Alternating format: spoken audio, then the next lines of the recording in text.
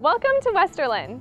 We have about 450 students living in this residence hall that are all first years. This is our largest first year residence hall. Right inside the front door, we have the Westerlin Market. It's a great place to get to-go lunches or dinners.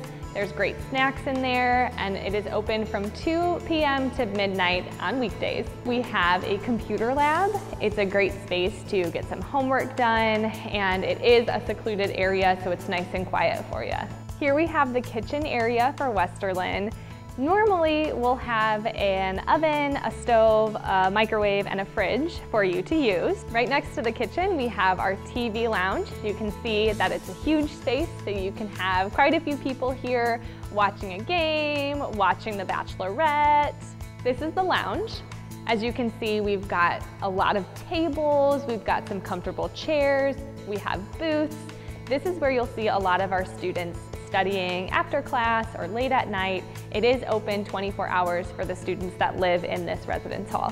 Westerlin has its own fitness center. The great thing about our Westerlin Fitness Center is that anyone on campus can use this. It's got a lot of great equipment, treadmills, benches, yoga mats, it's got everything. We just made it to one of the halls in Westerlin. Westerlin is made up of 3 different wings. Each wing has 3 floors, and each floor is separated by gender. So on the first floor, you'll have females, second floor, you'll have males, third floor, you'll have females, and each floor has 1 communal bathroom. Let's go look at a room. Westerlin rooms are made up of mostly doubles, meaning there will be 2 roommates in this one. The beds are half lofted, so it's perfect for the dressers to fit underneath. You can loft it all the way if you would like. So there are 2 beds in each room, 2 dressers, 2 desks, and we have 2 built-in closets, which have awesome built-in shelves, enough space for all your clothes and all your shoes. You've got room for days in there, which is great. This is the laundry room. We've got a couple of washers and a couple of dryers.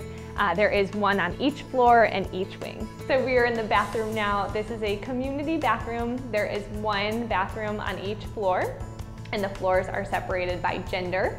You've got your sinks, your showers, and your stalls in these bathrooms. So they're pretty typical of a community bathroom. This building does have AC, so that is Westerlin Residence Hall.